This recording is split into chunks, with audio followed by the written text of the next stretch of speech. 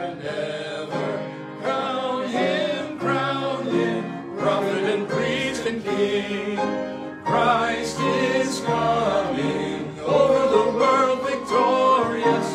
Power and glory unto the Lord belong. Praise him, tell of his excellent greatness. Praise him, ever in joyful song. Amen. Well, we come to our study this afternoon in Philippians chapter 2, and we will just read verse 8. One verse today. I will read the word. If you're able, let us stand for the reading of God's word. Philippians chapter 2 and verse 8.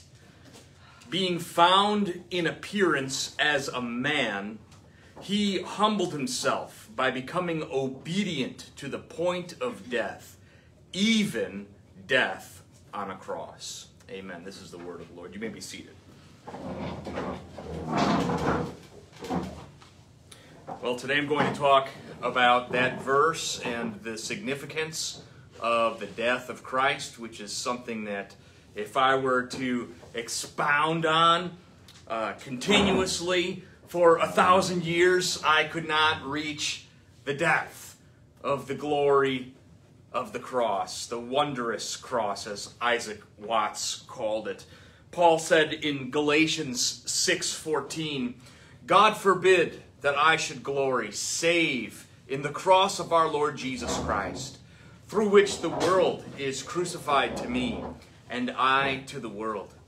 But what the scriptures say is glorious, the world calls foolishness.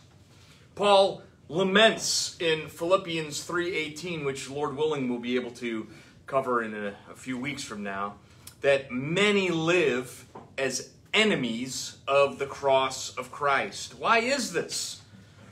What is it about the cross that is the dividing line of humankind? We either cherish the old rugged cross, or else we hate it with all of our strength and live as enemies of it, even whether we know that or not. Our study of the cross, then, must be of the utmost importance because it applies to every one of us. And as I've said many times before, in the preaching passages that we may feel like we know a lot about, that we need to guard ourselves from being inoculated to the majesty of the words that we're going to read, and that they truly do apply to us no matter if we're brand new Christians or have been walking with the Lord for 80 years. The word always applies to us, and especially when the apostle is going to explain the cross to us in the text. Like that's something that it should always capture our hearts, capture our attention, and be fresh to us. So let's ask the Lord to speak to us, give us ears to hear and hearts to understand, and to believe in his word today. Let's pray. Oh, great and gracious Heavenly Father, we thank you so much for sending your Son, Jesus, to be born of a virgin, to live a perfect life, the life that we do not and could not live, and then to die the death of the ignominious cross for us, to forgive us of our sin, to take our penalty upon yourself as our substitutionary atonement.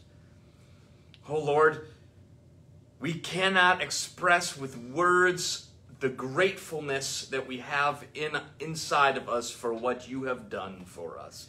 And even sometimes our hearts become dull toward this marvelous, beautiful thing. But let it be, as your Apostle Paul says, something which we glory in, that we would not glory in anything except for the cross of the Lord Jesus Christ, that we could not boast of our own accomplishments, but rather what Jesus Christ has accomplished on our behalf. And may that fact change and revolutionize our entire lives. In Jesus' name, amen. I want to draw your attention to verse 8 again. Being found in appearance as a man, he humbled himself by becoming obedient to the point of death, even death on the cross. The Apostle Paul had been writing to the Philippian church in the previous verses about the condescension of the Son of God, how the Lord left his throne in heaven, he humbled himself, he became a servant, he became obedient to his Father, and now he says he became so obedient to the point of death, even death on a cross. That word even is a key word in our text to understand what Paul is saying. Paul is telling us that Jesus did not just die for us. He even died on the cross of all things. Why does he say it like that? You ever think about that? Even the death of the cross. What is the cross? And in our culture, the cross is sanitized. It's something that people merely wear on a necklace, or you'll see a baseball player maybe take one and kiss it if they hit a home run. It's been twisted by Satan. Satan, of course, twists all the beautiful images that God gives to us. Satan twists the rainbow. He twists the cross. He twists those things. And so the cross has been sanitized to us. Of course, wearing a cross isn't necessarily bad, okay? I'm not saying that. But we need to understand what it signifies. In the ancient world, crucifixion was a horrific, disgusting business. Usually, it was reserved as the supreme penalty against slaves and the worst sorts of criminals. I have some quotes here that I looked up. Ancient quotes from Romans and one Jewish guy. Cicero wrote in 50 BC. Cicero was a Roman orator. He said, "The cross is that most cruel and most disgusting of penalties. To bind a Roman citizen is a crime." Now, let me pause there and say that's the reason why in Acts chapter 22, when Paul was bound and he was about to be whipped by the Roman guards, the soldiers, he said, "Are you going to do this to a Roman citizen?" Well, what do you mean? What do you mean you're a Roman citizen? I had to pay a lot of money for my Roman citizenship. And Paul says, well, I was born a Roman citizen, all right? I'm from Tarsus. How he got it, how he was born like that, we don't really know. No, the scholarship does not have a consensus as to how Paul was a Roman citizen, being a Jew living in Tarsus. However, he was that. And he makes that as an argument. Now, Cicero was writing 50 years before Christ was born of Mary. So this had already been an established practice that even tying up a Roman citizen without a very good cause is something that you just don't do, right? You could face terrible penalty for doing that. That's the reason why the soldiers were like, whoa, we're not going to touch Paul, right? Because of that. So Cicero writes, "To bind a Roman citizen is a crime. To flog him is an abomination. To slay him is an act of murder. To crucify him is what? There is no fitting word that can possibly describe so horrible a deed." That's Cicero. No fitting word that can describe so horrible a deed. And this was the Roman orator, the famous orator, who worked exclusively with words, all right? We know about Cicero over 2,000 years after he lived because he was so eloquent, and he's the one, as a pagan, who says there's no words for what the cross really is. It's such a terrible penalty. It shouldn't even be on the lips or in front of the eyes of the people at all.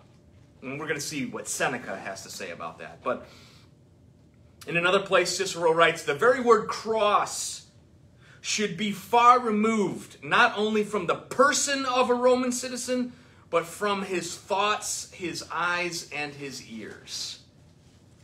So, it was well known at that time that the cross is the worst kind of penalty. Seneca, oh, you know what? I'll save Seneca for the last. Josephus writes this: the cross is the most pitiable of deaths. And then Seneca, writing in AD 50, writes this. Listen to these words, AD 50. Can any man be found willing to be fastened to the accursed tree? I mean, I only know one, right? I only know one who's willing to be fastened to the accursed tree. Long, sickly, already deformed, swelling with ugly welts on shoulders and chest, drawing the breath of life amid long, drawn-out agony. Any man would have many excuses for dying before mounting the cross. That's Seneca. That's not a Christian. It's a pagan. Martin Hangel, in his book on crucifixion, writes, to Greeks, Romans, barbarians, and Jews, the cross was not just a matter of indifference or just any kind of death. It was an utterly offensive affair, obscene in the original sense, because the people were naked as they were crucified. The cross is the most ignominious form of capital punishment ever devised. Naked, alone, left to die in agony. The death of the cross was almost always not from the loss of blood, but rather from suffocation, because once a person was fastened onto the cross, their whole body weight would be pulling them forward as their arms were backward, or pulling them down, and in order to get a breath, they would have to push up with their feet to take a breath, and their feet obviously are also fastened onto the tree as well. Just terrible agony, and then slouching back down again until their pericardium eventually fills with water and they have a heart attack and die. I remember learning as a brand new Christian. I learned about the cross and what the cross is and how terrible it was. And I had read in some book somewhere about the word excruciating. That the word excruciating literally means in Latin, ex means out of, cruciatus is cross. So excruciating means out of the cross. And right after I had read that, I had my very first kidney stone. And it was horrible. It was pain like I never experienced in my life. And I went to the hospital. It was the first time ever I went to the emergency room. I thought I was dying.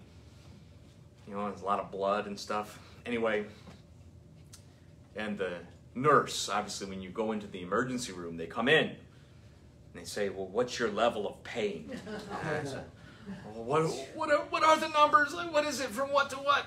She said, well, 1 is like nothing. 10 is excruciating. And I said to her, to the brand new Christian, I said to her, oh, it's less than Jesus' pain on the cross, so it's a 9.5. Right? 9.5. It's not excruciating pain. It's agonizing, you know, pretty bad. It's not excruciating. So then no wonder why the apostle writes in verse 8 of our text, he humbled himself by becoming obedient to the point of death, even death on a cross. He writes in 1 Corinthians 1:23, but we preach Christ crucified, a stumbling block to the Jews and foolishness to the Gentiles. I want to draw your attention to 1 Corinthians chapter 1, and starting at verse 23. 1 Corinthians 1:23. And I want to read 23 to 28 for you. But we preach Christ crucified, to the Jews a stumbling block, and to Gentiles foolishness. But to those who are the called, both Jews and Greeks, Christ, the power of God and the wisdom of God. Because the foolishness of God is wiser than men, and the weakness of God is stronger than men.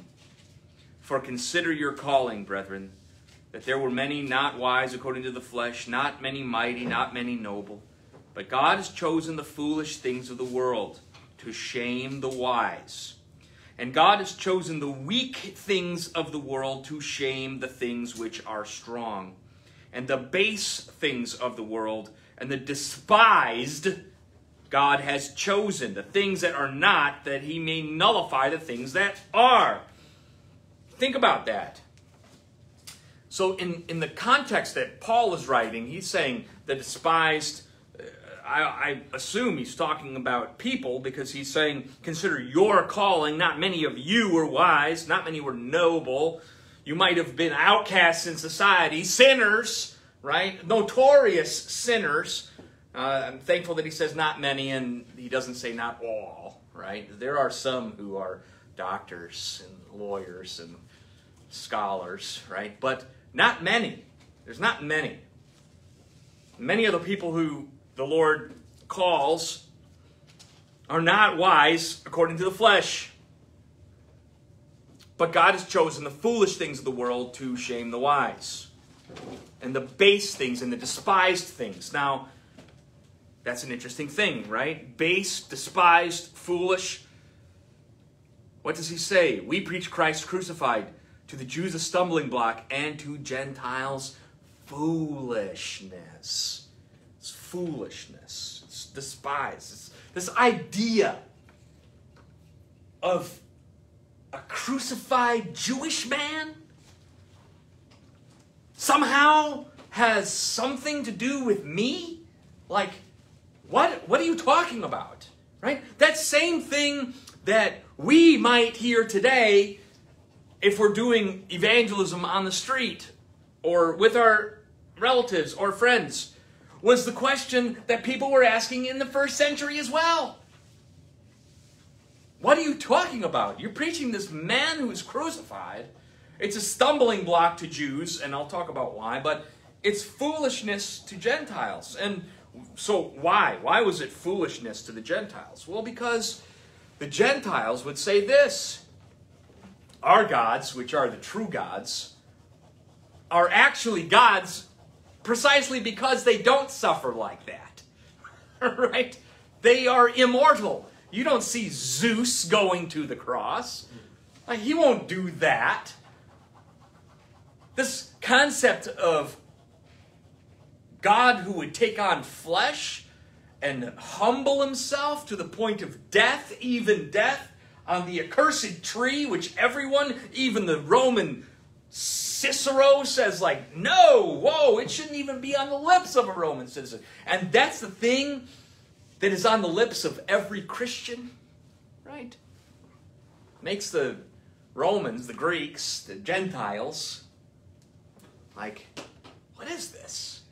This is ridiculous. It's like a message that doesn't make any sense to us. It's foolishness.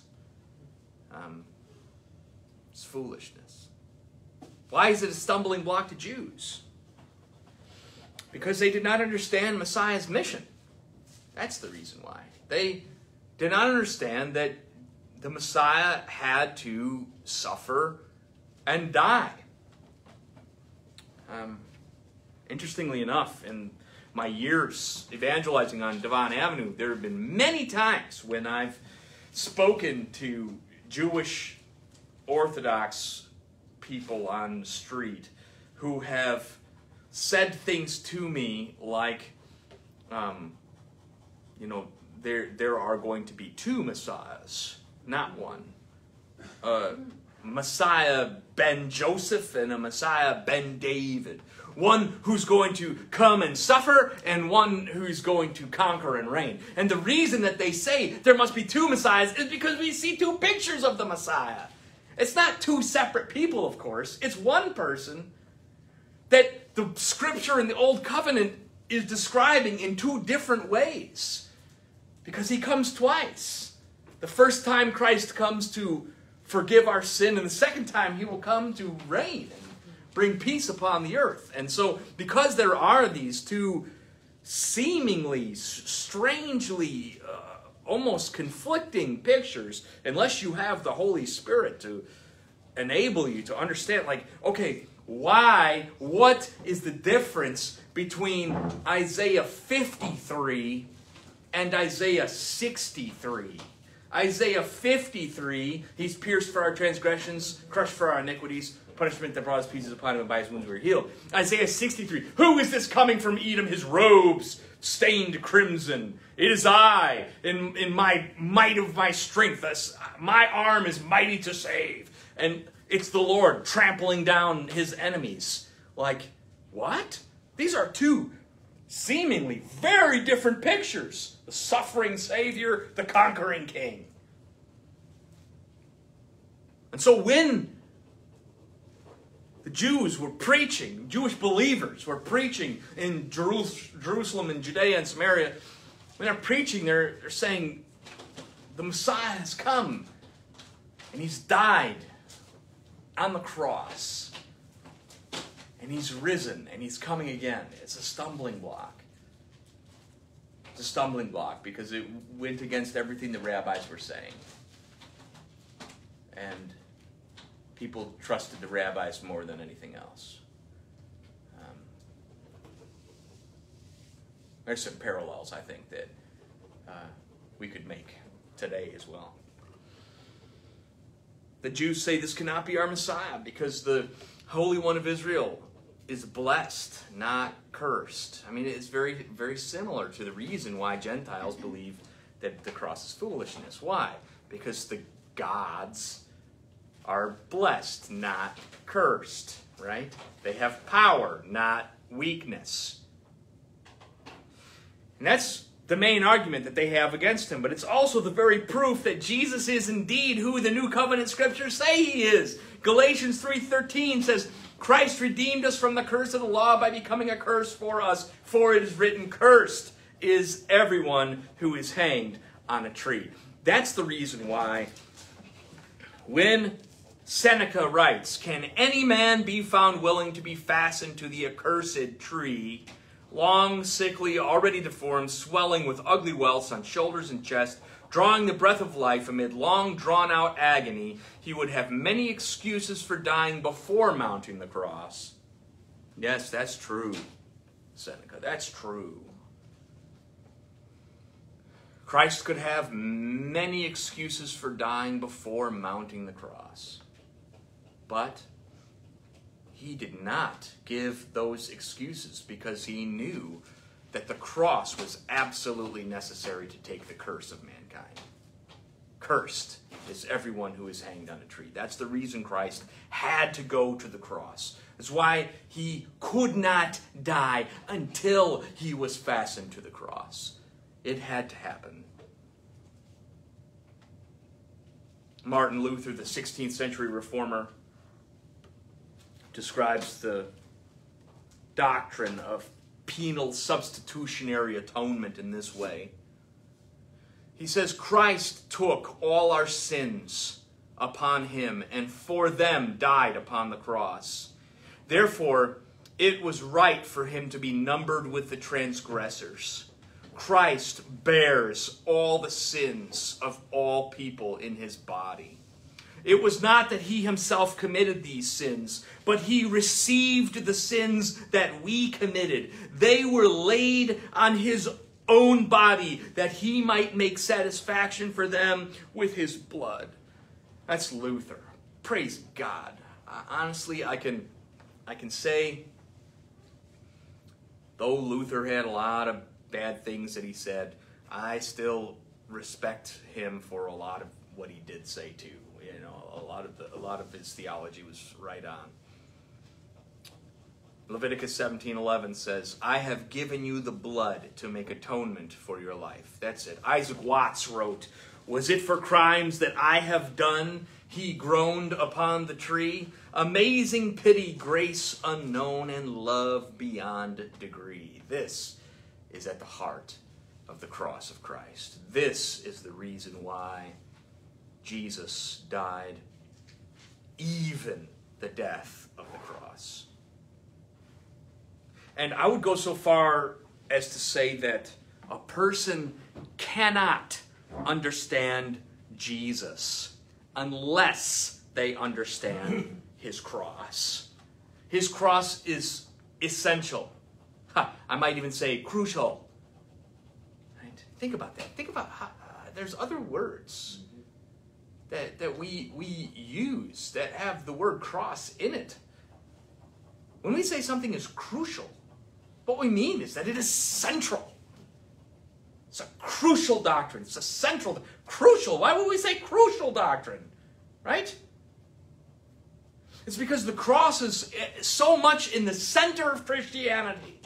It's not something that we believed in when we were born again and evangelized, and we moved past the cross onto bigger and better and, let me learn how to have 10 lessons on being a good dad now. Like, that's not what Christianity is about. We never move past this. This is the center of Christianity.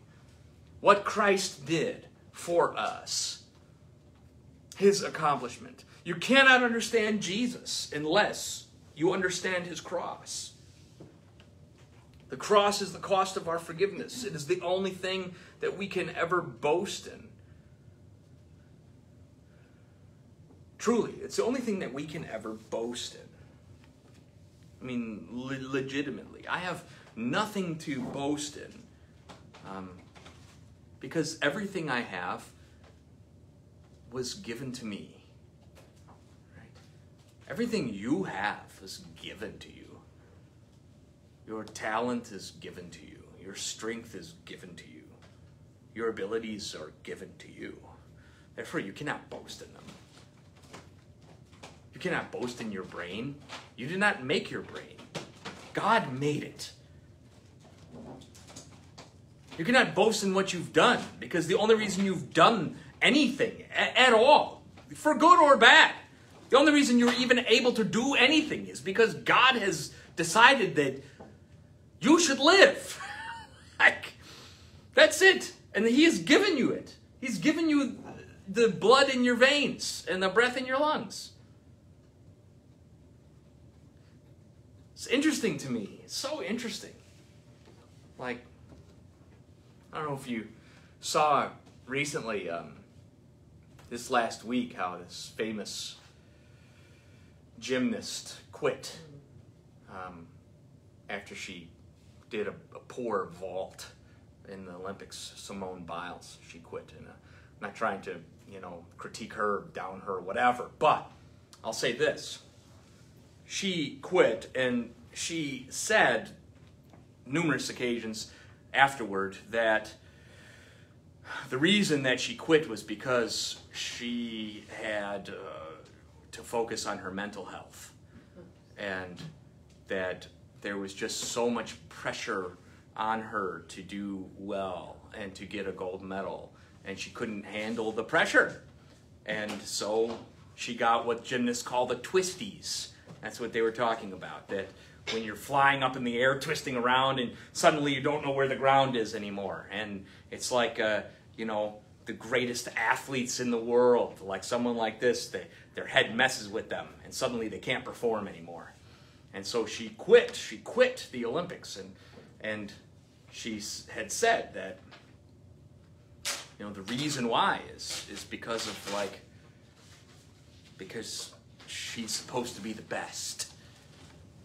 She's expected to be the best. And she doesn't know if she could be the best right now. And there's too much pressure on her. And, so much of that has to do with pride, I think. It's just pride. It's like boasting in one's abilities. Like, what are you talking about? The only reason you can even do a flip is because God has given you the ability to do it. Now, you can. So what? You get a gold medal, you don't. Should be no pressure at all, actually. if you're boasting only in the cross of the Lord Jesus Christ, then it actually doesn't matter, right? If you're able to be the best gymnast in the world. It doesn't actually matter. Not in the long run. Not in the deepest place in one's soul. It doesn't matter then. I think the only way that it could matter to a person is if that thing has become their idol. Right? Of course, to get to that kind of a level as an athlete, I think a lot of them, what they're pursuing actually is an idol, and they boast in that, and they boast in the medal, you know, or people boast in all kinds of things except for Christ. The cross is the cost of our forgiveness. It's the only thing that we can ever boast in. I have absolutely nothing to boast about except for what my precious, marvelous Savior has done for me. And so in discovering why the cross is needed in the first place, we have to dive into the character of sinful man and the character of God and His holiness. And part of the reason why penal substitution is rejected by most people is the offense that it necessarily brings to man's pride. In other words, the cross says that man's sin is so bad that Jesus Christ had to leave the courts of heaven and come down to earth to bear the punishment that every one of us deserves from the holy God. This doctrine thus crushes our pride. And those who want to think that they have some meritorious goodness within themselves, when they look at the cross, they suddenly realize, like, no, the cross is saying you don't have that. The cross is saying this is actually what you deserve. You deserve to be where Jesus is, but He takes your place. Man naturally wants to think that he has some meritorious goodness within himself, that his sins are not so bad, that God is not so holy. But only the cross displays how heinous sin really is and how holy and gracious God really is. Leon Morris writes, "The wrath of God is real, and we must reckon with that wrath, unpalatable though it may be. Our sins, my sins, are the subject of that wrath. If we are taking our Bible seriously, we must realize that every sin is displeasing to God, and that unless something is done about the evil that we have committed, we face ultimately nothing less than divine anger." And God is actually angry with us when we sin, particularly as unbelievers, as those who are not covered in the blood of Christ. The wrath and anger of God rests upon them. But Jesus is our substitute who takes that wrath on our behalf as our propitiation. This is what God has done about the evil that we have committed. Warren Wiersbe writes, "In His holiness, God must judge sinners, but in His love, He also desires to forgive us. God cannot ignore sin or compromise with it, for that would be contrary to His own nature and law." And so God solved the problem in this way. The judge took the place of the criminals and met the just demands of His own holy law. Reasonably, then, the question begs to be asked, why does God consider sin to be so bad that He would need to send His Son to die on the cross as our substitute?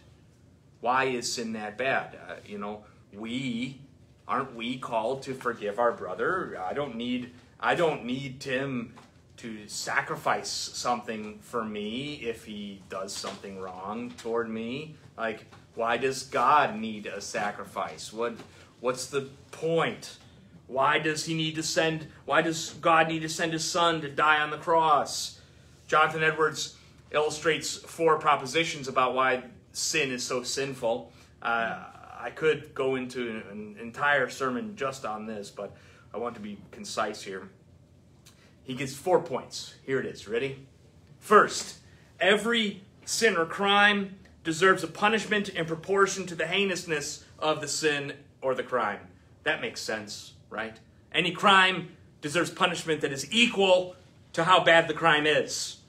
Okay, second, a sin or a crime is more or less heinous according as we are under greater or less obligation to the contrary. So that if one is, say, speeding down the road, going 35 in the 25, you might get a ticket. But if you're going 100 in the 35, you're going to probably get a much greater ticket. It's going to be much worse. So the second point is, sin or crime is more or less heinous according as we are under greater or less obligation to the contrary. Third, sin against God is a violation against an infinite obligation, and therefore it is infinitely heinous, right? God is infinitely holy. He is infinitely worthy of us not committing sin against him, of our obedience, of our worship, of our love toward him, of our devotion toward him, of our fulfillment of his commands. He's worthy of all of those, and he's perfectly worthy of them. Infinitely worthy of all honor. But what do? We steal his honor. We glory in ourselves. We take credit for things which only he has done. We spit in his face so often.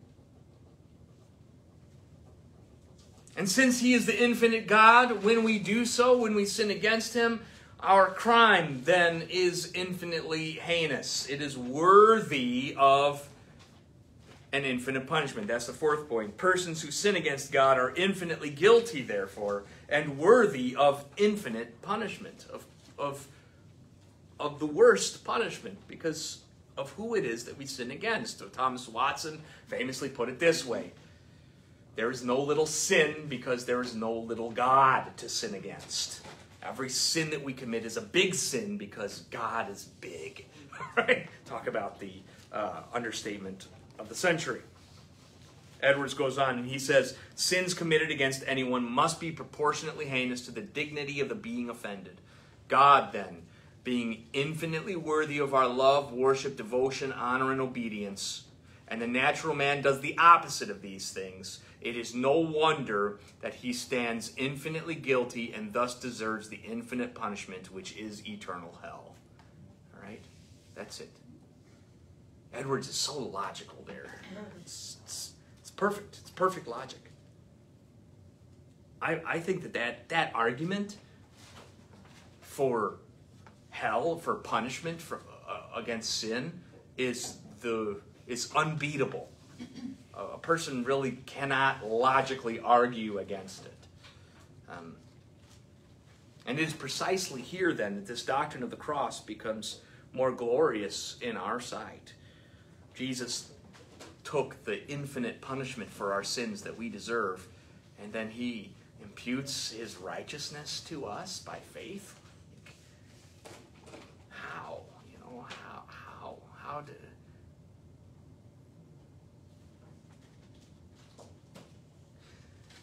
There's something inside of us naturally that rejects that.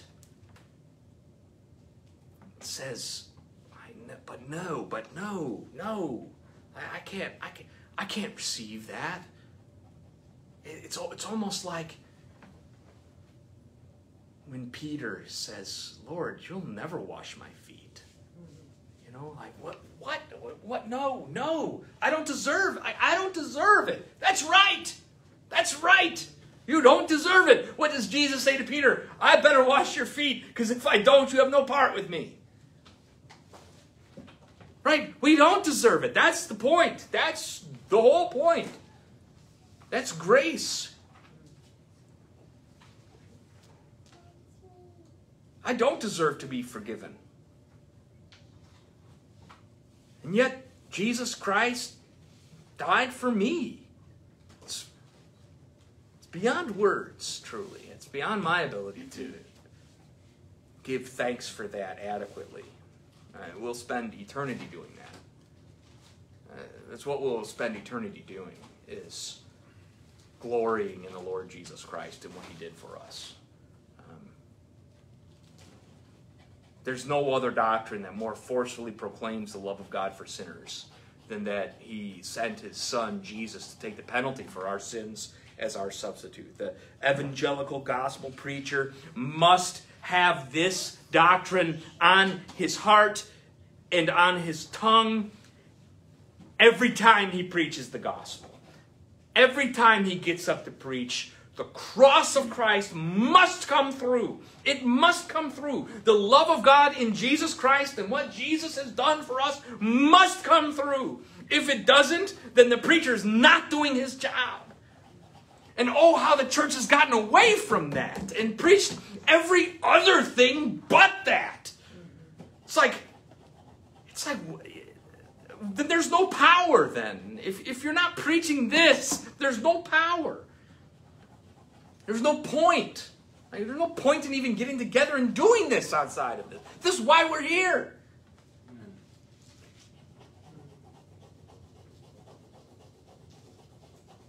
Martin Lloyd-Jones says, is there anything greater than this, that God should take your sins and mine and put them on his own son and punish his own son, not sparing him anything, causing him to suffer all that you and I might be forgiven? Can you tell me any greater exhibition of the love of God than that? There's really not. There's really not. Oh, how wonderful is the love of God. This doctrine of the cross should lead all Christians to say with Horatio Spafford, my sin, oh, the bliss of this glorious thought, my sin not in part but the whole is nailed to the cross, and I bear it no more. Praise the Lord, oh my soul. And so it's no wonder then why Paul would say, I desire to know nothing among you except Jesus Christ and him crucified. Right? I've always said it's very interesting that when in, Acts 20, when Paul leaves the elders at Ephesus and he says, I have not failed to proclaim the whole counsel of God to you, so my hands are innocent of your blood, right? Like he says that to the elders in Ephesus, and he's saying goodbye to them, and they cry because they know they're never going to see him again this side of heaven. And so he preaches to them the whole counsel of God, he says. I've not failed to give to you the whole counsel of God. But then to the church at Corinth, he says, I desire to know nothing while I was among you except for Christ and him crucified. So does that mean then that to the Corinthians, he only preached Christ and him crucified, but to the Ephesians, he preached the whole counsel of God? Like, hey, he gave a lot more to Ephesus than he gave to Corinth. No. It's because the whole counsel of God is related to this very fact that Jesus Christ was crucified and risen for us. Right? That informs every doctrine. That informs the Christian life. That informs and empowers, the way that we live toward others, the way that we read our Bibles, the way that we raise our children, the way that we welcome strangers, the way that we forgive our enemies. It empowers all of those things. That's the reason why I don't need to do a series on how to be a better dad. All I need to do is preach Christ and him crucified. That's what I need to do. And through the text, of course, and see what the text is saying and follow it and expound on the Bible. But the center of the Bible is Jesus and what Jesus has done for us. And that informs life. That informs life. And if we have Christ and him crucified as a focus of our heart, it has the power to, overcome any sin. It has the power to reconcile any enemy. has the power to heal a marriage. It has the power to forgive, to enable forgiveness, you know.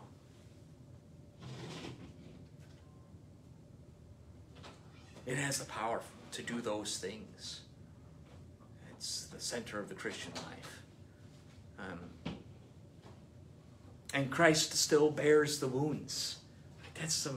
I think that's, you know, I haven't been to heaven yet, but I think that the most beautiful thing in heaven are the wounds that Christ still bears. That, you know, he's risen from the dead in his resurrected body, and he tells Thomas, take your finger, put it here. Look at my side, right? It's that beautiful painting. Is it by Rembrandt, where Thomas is like looking and, oh, see, you know, I'll trust you.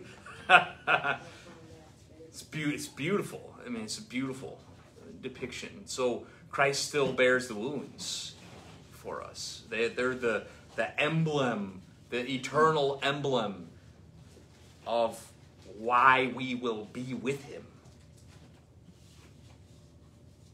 When we're there, like when we get to see him face to face, and we see what he's done, the emblem of what he's done for us, I don't know. I just think we'll melt, you know.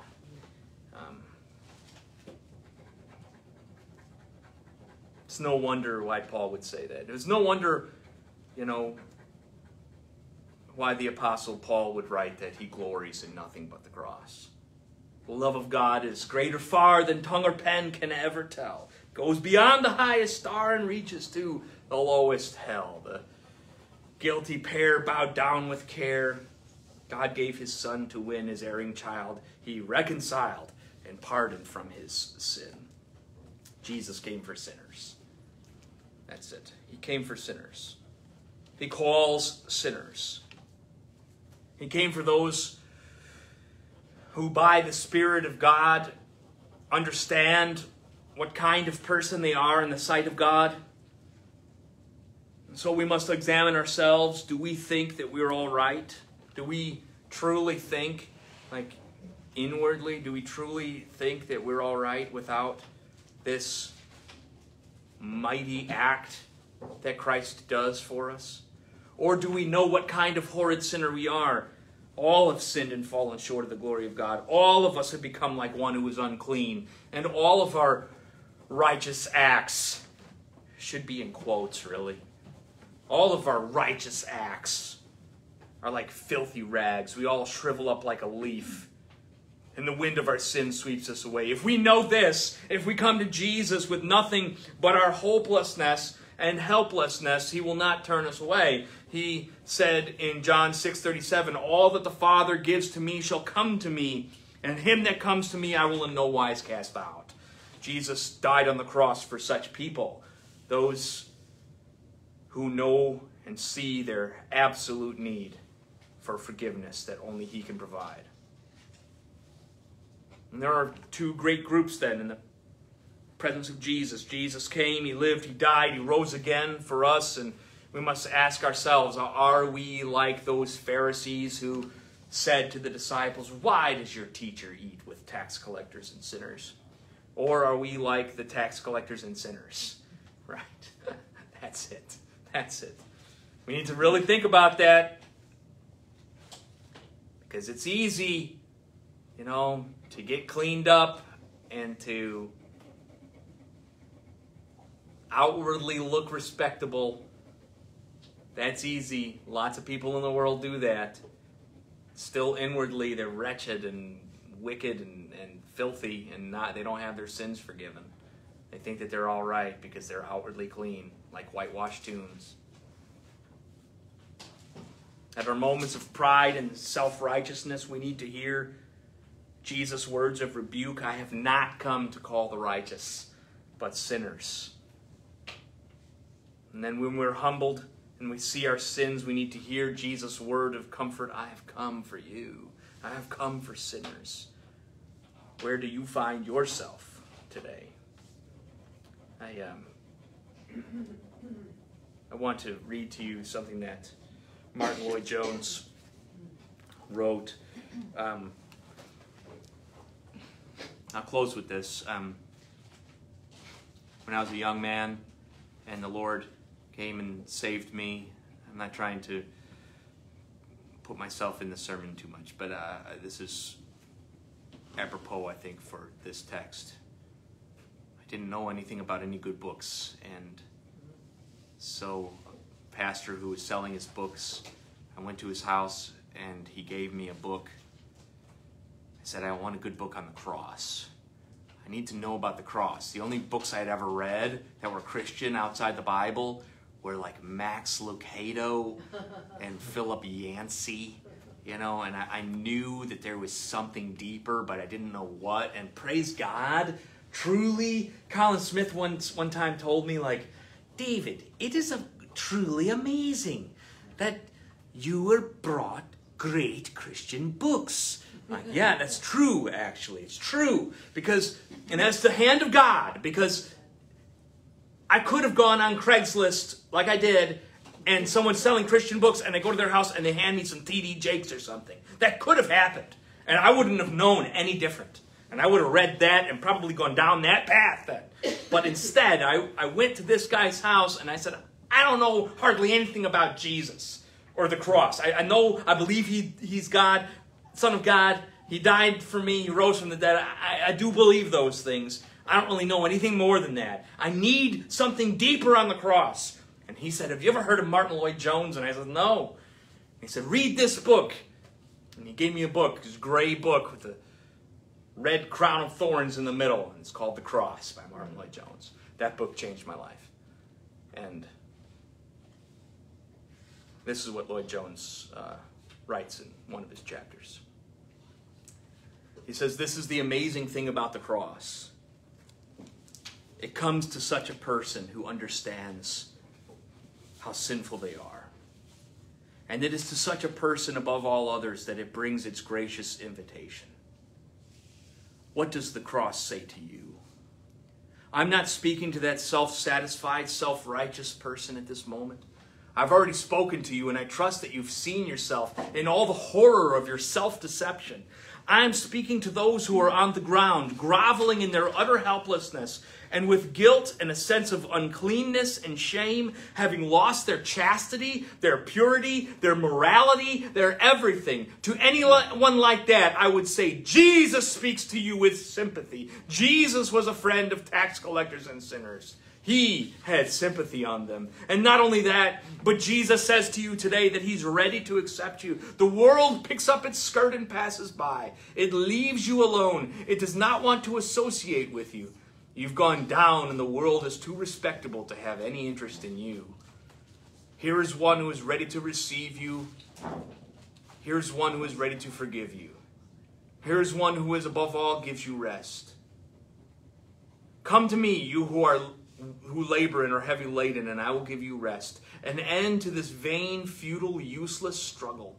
Wait, stop, give up your activities just as you are. Jesus says, I'm ready to receive you. In your rags, in your filth, in your vileness, rest. Rest in him. Amen. Amen. I read that book while I was working with my dad as a handyman. And in between calls, I'd pick up that book and I'd read them as we're driving in between calls. And my tears would stain the pages of it. So I needed that. It's just like it opened up the reality of who Christ is and what he really did for us, and what he did for me. When the Apostle Paul writes here, he humbled himself, becoming obedient to the point of death, even death on a cross. And when David writes that the blessed man meditates on the law of the Lord day and night, I think we then will be blessed when we meditate on this. Even this evening, as you, before bed, you go home and have some quiet time to meditate on the Word. and just meditate on these words. This is my exhortation to you who are here today. Meditate on these words. He humbled himself to the point of death, even death on a cross for us. Amen. Let's pray. Oh Lord, we thank you so much for your marvelous sacrifice on our behalf, the penal substitutionary atonement which you provided for us. We do not deserve it. We are wretches in absolute need of your mercy and grace, but you give that to us freely, and we are so grateful for it. And we want to thank you, even though we do not thank you perfectly, and even though our words fall short, and even though our hearts tainted with the flesh are still impure, we still say thank you, Lord. Thank you. Thank you. Thank you for all of this. Thank you for the manifold blessings that Jesus Christ provides through the work that he did on the cross. Thank you so much. And thank you for the people here. And I pray that we would truly consider these things and let them dwell deeply inside of us, and let them not depart from us. Let these words that Paul writes never depart from us, what you did for us, Lord. In Jesus' name we pray. Amen.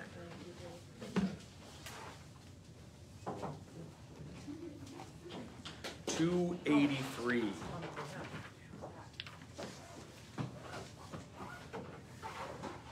That's a good one. Horatio Spafford.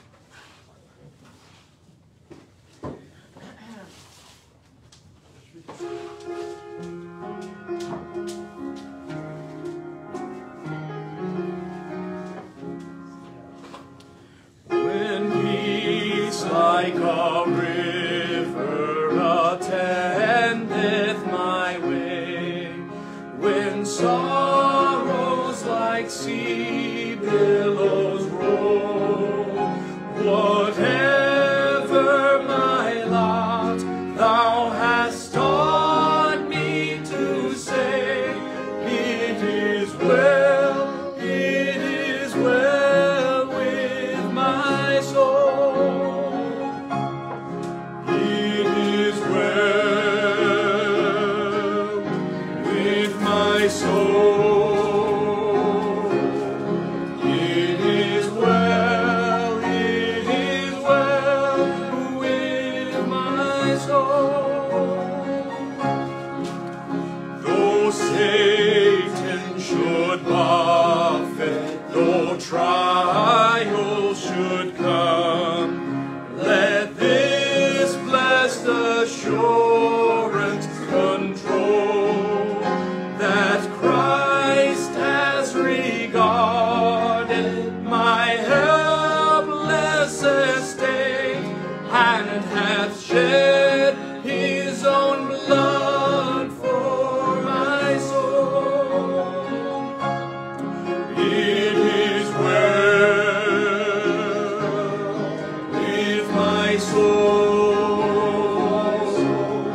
It is well with my soul. My sin, oh, the bliss of this glorious thought. My sin, not in part, but the whole, is nailed to the cross, and I bear it no more. Praise the Lord, oh my soul. It is well with my soul. It is well with my soul. And Lord, haste the day when the face shall be sight, the clouds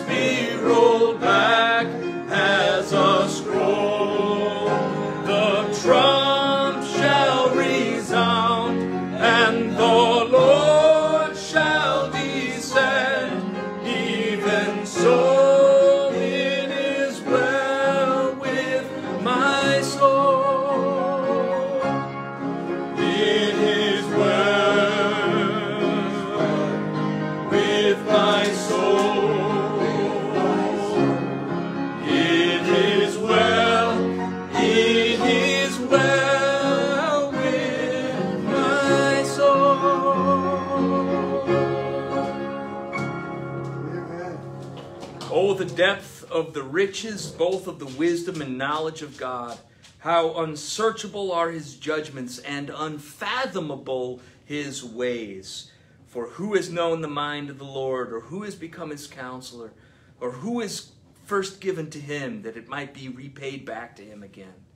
For from him and through him and to him are all things. To him be the glory forever and ever. And all of God's people said, Amen.